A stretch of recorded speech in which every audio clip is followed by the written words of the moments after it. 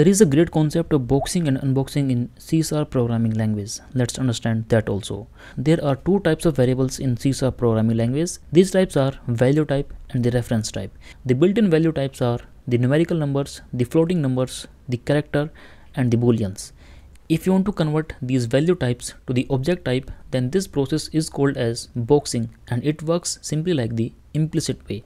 For example, if here I'm having this int a is equals to 10 and I want to convert it to the object like this, object b is equals to a, then this will simply work. There is no problem in that. This process of converting the value type to the object is called as boxing. On the other hand, if I want to convert this object back to the integer, then this will be called as unboxing.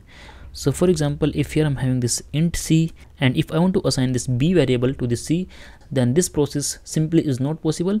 We have to provide a casting value at this place like this. This is the explicit way, and this process is called as unboxing.